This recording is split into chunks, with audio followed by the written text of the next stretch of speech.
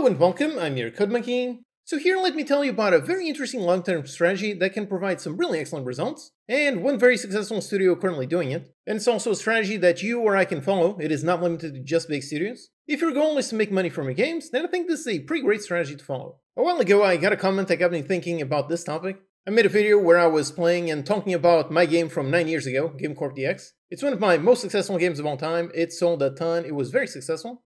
So in that video, there was a comment very interesting that relates to basically game genres in all the games that I've made. For GameCorp DX, this is a management game. It's a genre that I've done several times. So I have GameCorp DX.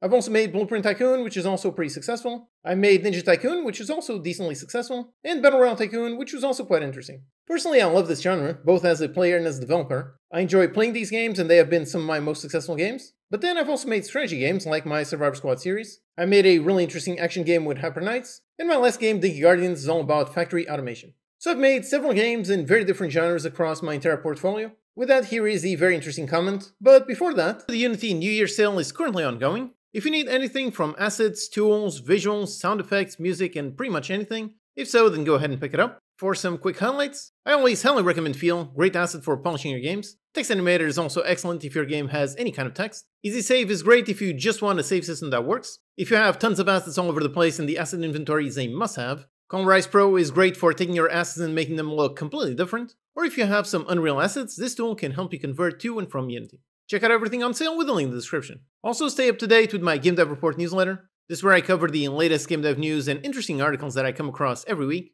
Things like this awesome free multiplayer Unity ebook, or how much is a Steam Daily Deal worth, learn the 2 paths you can take to do game dev, or how this Parker game made $750K in just 1 week. Check it out with a link in the description. So here CodeDev says, "Hey CM, you seem to be really good at making tycoon games. Both this game, GameCorp DX, and Blueprint Tycoon did very well. So that makes me curious, why don't you spend more time on this genre since you clearly have a good understanding of the design and the balancing behind it? I'm guessing some of it comes down to just wanting to make other projects, but I was curious if you ever felt there's a line between fun projects and what would bring in income that you know how to do well. Obviously, I'm not talking about a scenario to Extreme Sellout where you basically copy-paste titles with minor changes.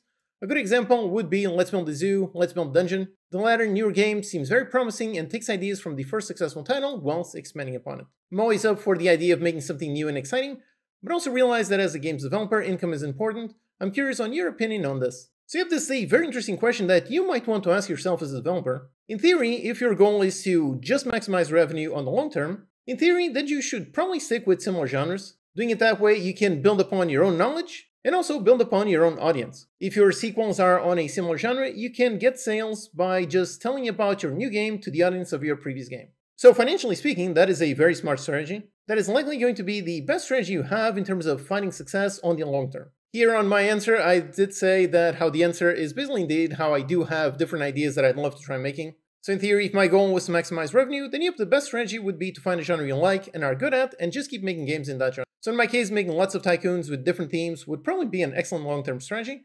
But I also like all kinds of things, so automation games, strategy, action, and so on. So because of that, personally, I don't think I will ever stick with just one single genre. So for me, it's very much always a balance between finding a project I want to work on versus something that I'm confident will do quite well. Although of course, the best scenario is when you can get both, when you can find an idea that you want to work on and has quite a lot of potential. One example of a studio that was found intentionally on this very strategy is 2 Point Studios. From the very beginning, they said how their goal was, first of all, to make a specific type of game.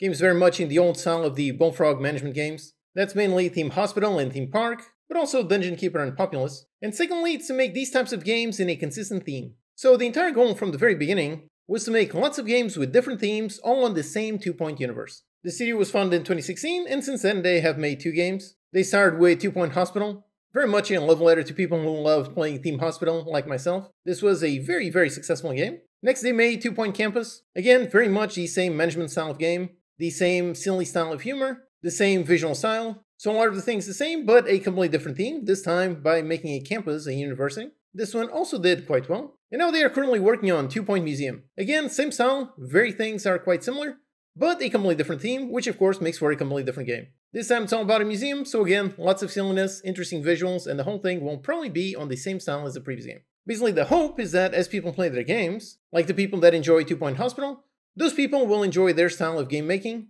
then that will hopefully transition into sales of their newer styles. So technically for every new game they launch, they can start from a higher baseline. Their 2 Point Museum game currently has around 7,000 followers, so probably around 80,000 wishlists. That is definitely a very good amount. Their plan is to keep making games in this genre, this style, and really just explore different themes every time. Considering how the studio was founded in 2016, and they're still going strong now 8 years later, it seems like this strategy is actually working out quite well for them. So this is very much a studio that is following that strategy from the start, make the same type of game, although obviously making different games. In this case, in case of making management games, in this, as long as you change the theme, the game is completely different. So keeping the same sound but a different theme allows you to build upon your knowledge and build upon your audience, so that hopefully every game that you make, you're not exactly starting from scratch when it comes to marketing and finding an audience. So this studio very much started following this strategy right from the very beginning. As soon as it was founded with this idea in mind. But another studio that did not necessarily start this strategy in mind at first, but rather just stumbled upon it, is Zachtronics. It is not a studio that makes games on a very specific genre. Again, in this case, not necessarily intentionally so, it's just what happened. You've got Space Cam, super huge hit, TIS-100, Shenzhen.io, Opus Magnum, Exapunks, and a bunch more. The rough genre for pretty much all of these games are essentially puzzle games for programmers. Every time they put out a brand new game, they already had a previous audience from a previous game. Since the genre was similar, they were already going to be a little bit interested. Because that, they didn't have to start marketing every new game completely from scratch. They already had a nice baseline, which is really an excellent advantage that you can have nowadays. Nowadays, marketing is so difficult, it is so important, that just having a tiny little leg up can help you so much. By the way, I highly recommend the podcast Designer Notes with Zach Barth. That's the founder behind the Zachtronics games. Really excellent podcast, really great to listen to. And of course, yet another massive studio, or rather in this case publisher, that follows kind of the same strategy is of course PlayWay. They make tons of games, and a lot of them on the very specific genre of being like simulating something. A lot of these are pretty much you are in first person doing some kind of simulation of some kind of job or something. So Crime Scene Cleaner, House Flipper, Car Mechanic, Contraband Police, the Gunsmith Simulator, Thief Simulator, Car Manufacturer, Gold Mining, and a bunch more. So this is a publisher, it's actually a very, very successful publisher. And it's all based upon this strategy of targeting one specific niche, and then just making tons of games to satisfy the audience for that one specific niche. So yeah, back to the original comment. I think this is an excellent question that you should ask yourself as a developer. Do you want to follow the strategy that likely has the best odds of finding financial success over the long term? Or do you prefer to just have lots of different ideas that you want to try making? Both those can be valid options, but definitely do ask yourself this question and make a nice decision for yourself. In my case, I really like exploring different game ideas. For my next game, I'm planning to get back to Total War Liberation. I love the concept behind that game. I really want to explore making an open world, turn-based game. I really want to explore with turn-based crafting, automation, building, and a bunch more. It seems to me like a really nice mix of all kinds of game genres and ideas. So this game idea sounds very appealing to me, and I've never done any game kind of like it. However, at the same time, if something really drastic happened to me and I absolutely need my next game to be a hit, if so, then yep, I would probably pick my next game as something that I know would do well. I would probably pick some kind of simulator game, some kind of management game, something that I know how to do and I know can do well in today's market. Also, like I said in my reply, of course, the best scenario is when you can get both, when you can find an idea that you want to work on and has quite a lot of potential.